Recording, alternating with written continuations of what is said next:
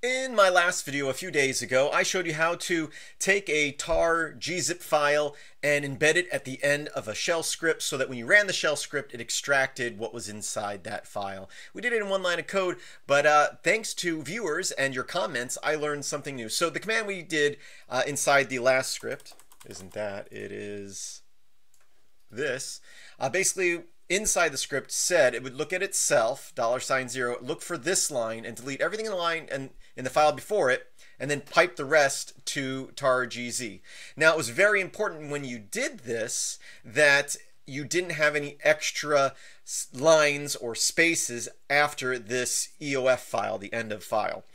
Well, someone in the comments did inform me that if you actually use a zip file instead of a tar gzip file, that I guess when you unzip zip files, they actually work from the bottom of the file back. So the spacing at the top is not that important. So we're just going to quickly look at that today. I am in a directory. I have one file in here. It is a zip file. If we do zip info on that file, you can see inside that file there's a directory called data, and inside that there is two images, fbk and tuxpng. Okay, so let's go ahead and create a script. I'm going to use Vim. You use whatever text editor you want. I'll just call it self unzip.sh, and I will say that it is a bash file, so bin bash. And then what we will do is we can just put one line of code here with the next command after it. So what are we saying here? We're saying, okay, the $0 says the current file. So we're saying unzip, look at the current file. The -o just says overwrite if it's already been extracted, so if the files already exist. You can choose whether you want that in there or not. So that will force override any files that may be inside the zip file. And then we're also going to pipe any errors to dev null so we don't get any garbage output.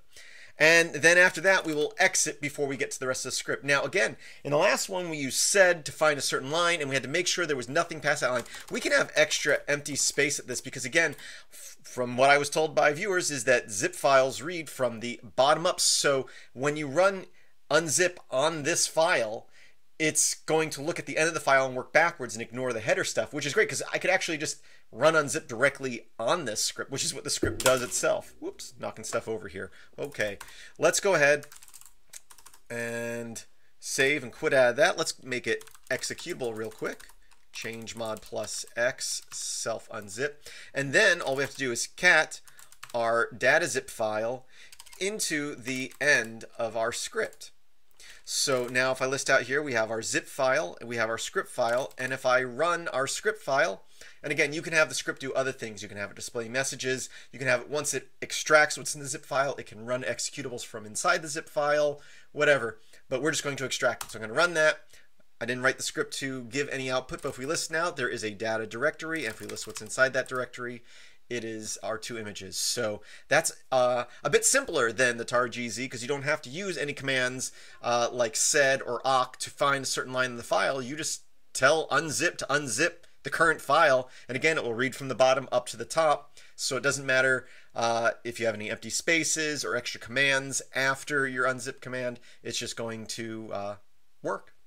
I thought I'd share that since a viewer brought this to my attention. I hope you find it useful. And as always, please visit filmsbychris.com. That's Chris the K. There's a link in the description. I also have a Patreon page and PayPal and LibrePay. Check out all those in the description of this video. And as always, I hope that you have a great day.